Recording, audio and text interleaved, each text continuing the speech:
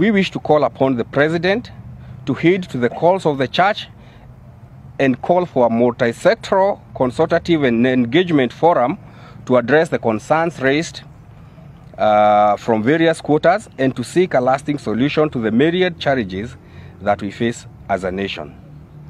We also wish to request the President to rein upon some of his henchmen who want to advance the narrative that the Church or certain bishops are against and fighting the government or the government agenda.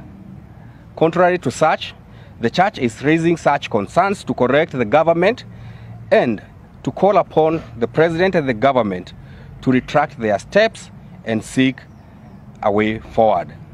Additionally, we call upon all religious leaders in Kenya to lead in quelling the anger and the anxiety building up in the nation and to uphold our divine role of praying for our leaders and the government and for the peace of our nation.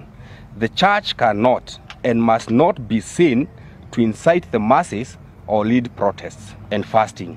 We called upon God to give us leaders that befit us. We cannot call God to correction. These are the leaders we begot ourselves, and we must do everything to correct them when they go astray and to work with them.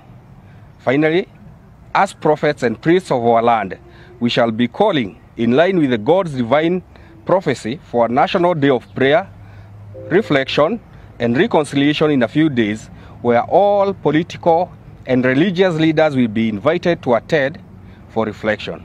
The Akorino Church remains committed to pray, work and partner with the government as long as the government remains open to correction and consultation. Hawanja kosea.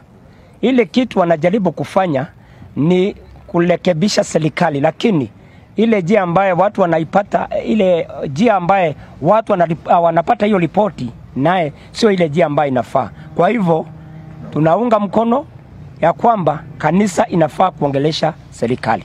Diposa tukumbushe rais wetu yale ambayo tuliahidiana na yeye bado haijatimizwa. Ile kitu nitasema, sisi kama kanisa tuko na uhakika akisikia hii sauti atakubali kukaa chini na kanisa na tutaongelesana na mambo itakuwa mzuri, kwa sababu sisi ni asikize sauti ya kanisa na sisi tumusikilize, tujue mwelekeo uko pande gani. Kati tulikuwa kwake Karen tukiomba juu ya tendo liliwa limetendeka, alituita tukaomba tukiwa makuhani na tuliomba na ile jambo ikamalizika. Akatuambia siku moja nitamuita State House Ikuru tuwe tukisema Bwana asifiwe. Hajatuita. Sasa tunamwambia na tumemshihi atuite kwa umati wote, basi tuende tuombe na njia itaonekana. Nataka yeye atualike tuende tuongee, na ninasema tusiitwe wa Akorino peke yake. Dhehebu zote za kanisa tuitwe ili tukaombe tusuluhishe hii ugonjwa ulio kwa nchi yetu, sababu nchi yetu iko na ugonjwa.